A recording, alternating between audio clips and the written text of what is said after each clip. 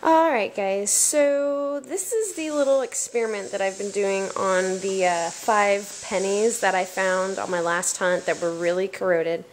I put the 5 that were the worst, I put them in different solutions here.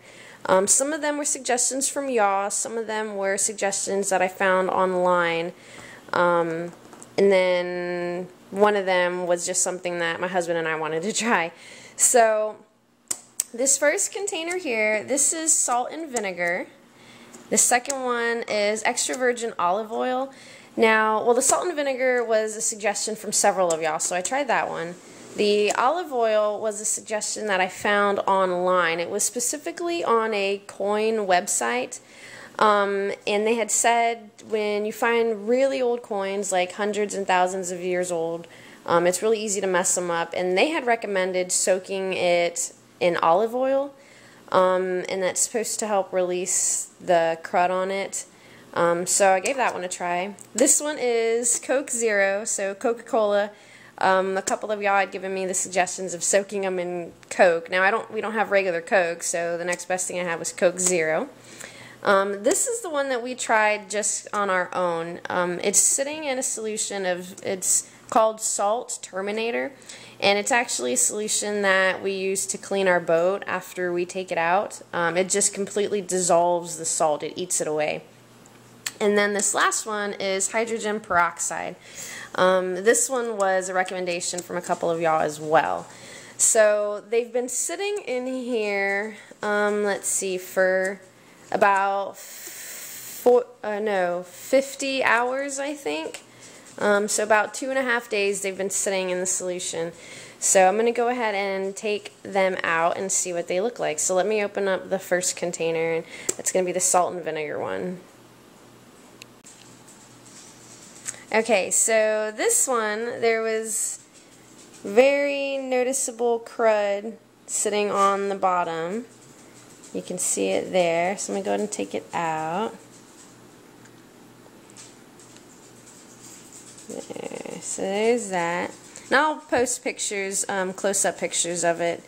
This way you guys can see the difference. Now this one, like I'm rubbing it and I can feel some crud coming off right here. This penny was, I think, probably one of the worst ones. I mean, granted, they were all pretty bad, but there was like 3 of them that were really bad.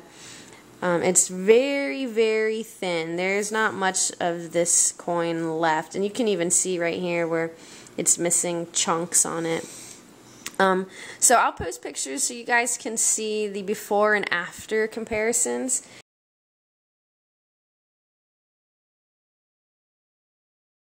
Honestly, this one is by far the, I don't know, I guess the best one so far in regards to the amount of crud that came off. So I was kind of surprised actually the difference that it made between vinegar and then vinegar with salt. So that was really interesting. Yeah, okay, so let me open up the next one. Okay, so now this is the olive oil one. This one I did not see any difference at all. There's no crud sitting on the bottom. The penny didn't change colors at all, nothing. So again, this is the recommendation that I found on a website, a coin website.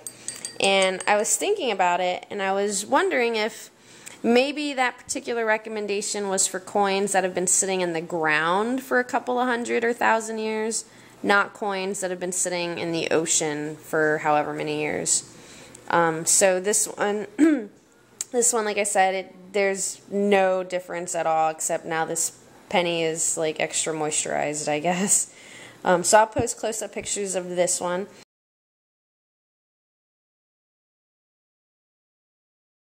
This method did not work for my penny that was sitting in the ocean. So if you had ever heard about that cleaning method, it doesn't seem to work for pennies from the ocean. So yeah. Alright, so the next one is the Coke Zero one. So let me go ahead and open that one. Alright guys, so this is the coin, the penny that's been soaking in Coke Zero. I'm pretty sure this one hasn't done anything different. Yeah. So that one pretty much looks exactly the same. And I'll take pictures and show these after this. So yeah, I don't think that one, there's not even any grit in the bottom of this dish. Yeah. Alright, so the next one is Salt Terminator. And I'll rinse these off before I take pictures, but again, this one looks exactly the same also. Now this was just an experiment. We didn't know if it would do anything because it's not salt that's built up on there, but it's, you know, just kind of mineralized crud. Alright, and then the last one is hydrogen peroxide, and I'll dip my fingers in the Coke to get the Salt Terminator out before I put him in the hydrogen peroxide. Now this one looks the same too, honestly. Maybe a little bit darker? I don't know, I'll have to look at the before pictures and compare it.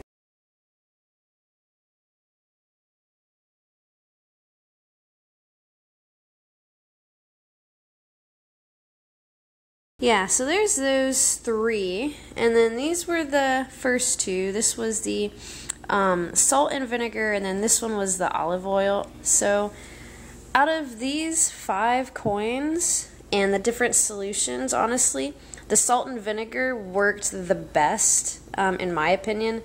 Even though, like this particular penny, the plates on both sides are pretty much gone. So this here, I mean, you can see how thin that is. This is just the metal that's in the middle, which I'm not sure what kind of metal it is, but that's that. So yeah, so what I did was I actually took coins, the rest of the coins that I found, and I've been running them through my sonic cleaner. Now originally what I did was I put all of the coins in there together, so I put everything in there, but the pennies started turning all the other coins this same coppery color.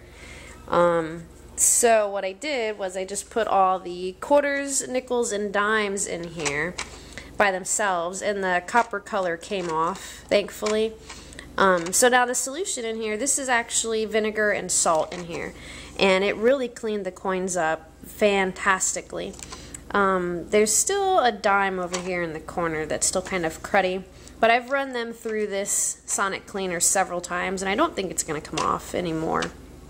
So yeah, I'll have to rinse these off and get dates off of them, but I'm pretty sure none of them are older than 1965. And then I'll probably run the pennies through again just because they're still kind of cruddy a little bit. But for the most part, I mean, they came out really good. I mean, the salt and vinegar does a fantastic job.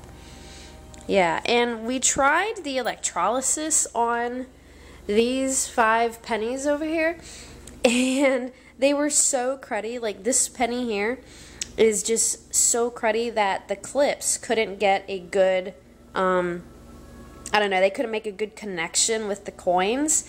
So when we plugged it in, the clip itself started bubbling, not the coin. And no matter how we tried to reposition the clip, it just wasn't making a good enough connection for the electrolysis to work, period. Now we did do it on one of these quarters. I don't remember which one, but it wasn't nearly as cruddy as the pennies, and it started working. It started cleaning the quarter up really well, and honestly it was probably that quarter right there because that one looks the best out of the other ones that are in here. So yeah, in my opinion, using pennies, the best way to clean it is the salt and vinegar mixture, and you could even do salt and vinegar in a sonic cleaner mixture. But other than that, these other experimental juices or liquids that we tried, they did absolutely nothing. So yeah, so that's my take on it. Alright guys, so here's a shot of all the coins that I cleaned so far using the salt and vinegar mixture in my sonic cleaner. And they look fairly good. There's still some here that have crud on them. Like this quarter is still pretty cruddy, but it's, you know, it's already opened up on the side. Well, actually, I think all of these already opened up on the side, so the salt water is already, you know, destroying them. So I don't know really how much more I could get this to come off, honestly.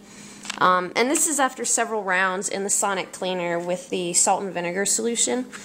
So they came out, you know, relatively good. The salt and vinegar definitely affects the way the coin looks. So let me pull out, well, this one's not really good, but it's got like a shine to it, just, you know, from how the coin was made. But after the salt and vinegar, there's no shine.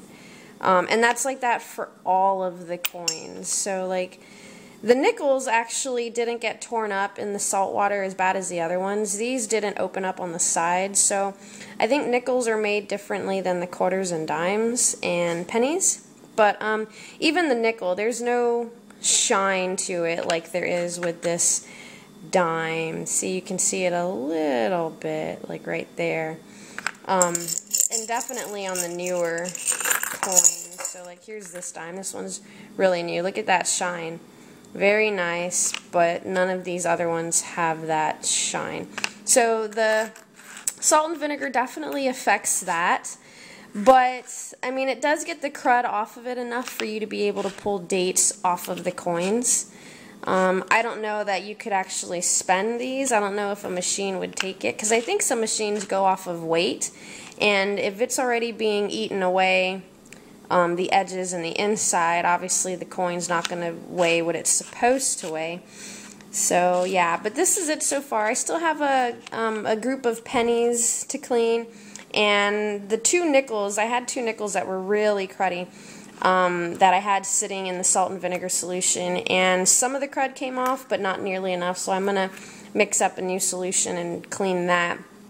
But this is it, so I wanted to show you guys. Now, I know another good way to clean coins is a rock tumbler, which I don't have, so I didn't do that with this particular cleaning experiment, but maybe sometime in the future I will. So, yeah, I'll give that a try. I need to find some more coins and get a rock tumbler and then try it. But I just wanted to show y'all. And then another thing, if you're looking for information for the gathering or the get-together on May 6th, head over to my Facebook page, because I put a little video out there with some information. So definitely check out my Facebook page if you're planning on coming to the little get-together Friday, May 6th. And other than that, leave me any questions or comments you have. Make sure to check me out on Instagram, Twitter, and Facebook. And yeah, I guess I will see you guys later.